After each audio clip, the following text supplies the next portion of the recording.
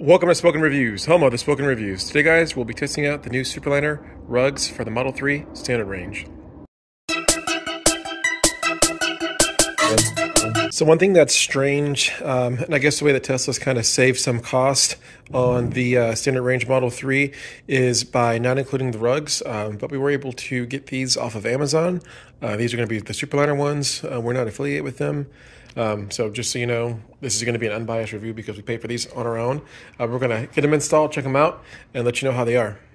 Okay, so kind of I took them out the packaging. Again, they were just all thrown in there. But I picked these because they had the highest reviews on Amazon and they were next day shipments. So today's Sunday. We just picked up the Model 3 on Saturday, so you want to get it going. But quickly, you have the back seat rugs. This is going to be for the trunk. I guess front trunk, back trunk, and then back seat. So everything that you need, front seat. So drivers, passengers, front trunk, back trunk. So everything that you need for under 200 bucks. I think it was like 180 with the coupons. Yeah, so far so good. Let's get these installed. I will say that I'm happy they don't have like that smell. Sometimes when you get stuff from China that has like that kind of like rubbery smell, but this doesn't have that. So that's an initial plus right off the bat. All right, we have everything installed. Let's take a look at it. We're going to start with the frunk. And I mean, this is a perfect fit. Easy to do, pretty small piece. Again, perfect size frunk. You can actually put a carry-on suitcase in the frunk, but it's always good to have some protection. And again, the standard range doesn't come with anything. So this is what it looks like without it. But this little piece is the perfect fit. They even take the time to put the little tool insert to make it, just look a little nicer. So definitely going to give it a 10 out of 10 for the frunk liner. Let's move on to the front seat. So again, nailed it pretty good. Just the curves and having everything fit perfectly. This is great. You definitely want to protect your liner, especially like, if it's wet or muddy or sandy. Just having, just simple layer of protection. You can already see with only having this vehicle, only have 30 miles on it. I think all we did was drive it home, and then we took our kids to the park yesterday. But just a quick little vet, I already got sand in it, right? So just having that layer of protection is definitely perfect. So again, over here, we're going to give it a 10 out of 10 right now. I kind of wish it had more of the like rugged, kind of like lines. I don't know what you call them, like the grooves that the Tesla ones, OEM ones have. But this is definitely more of a contemporary, modern design. So I'll have to get used to it. But I'm definitely used to more of the ones like WeatherTech, where it's more rugs, more lines in it. But yeah, whenever you get in the vehicle.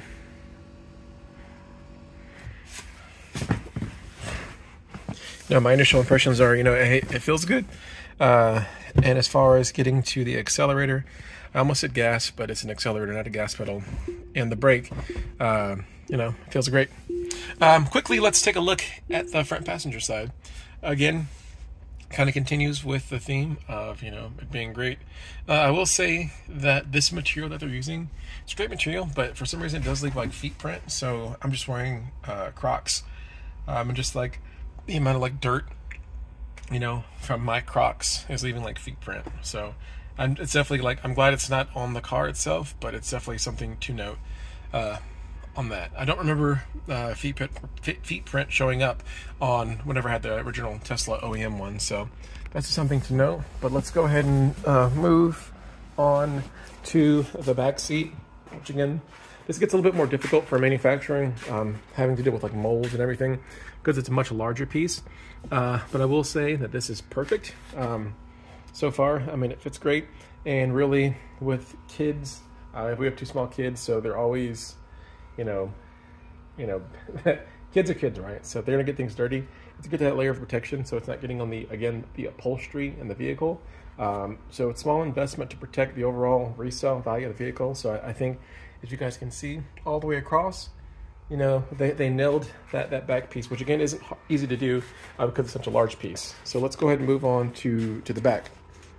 So this is going to be the hardest thing to do just because it's so large. And if I'm being transparent, as I read through the Amazon comments, the only negative comments that I did see on this were just that this was kind of folded and it wasn't, you know, as flat as we'd hope to be.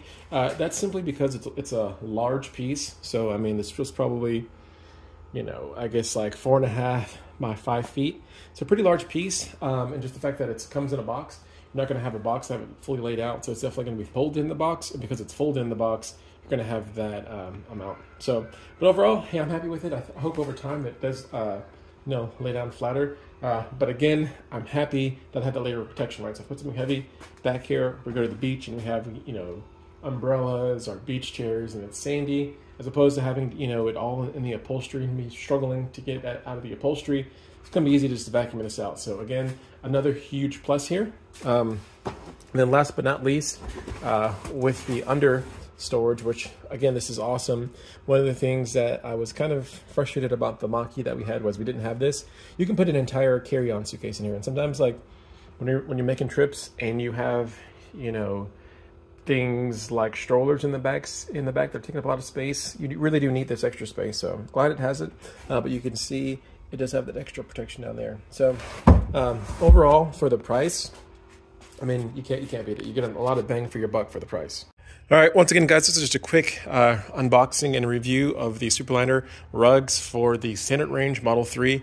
Again, this is the cheapest Tesla that you can buy right now in the US and around the world, right? So it's just a great option for a lot of people who are, you know, just money conscious, or maybe it's your very first EV.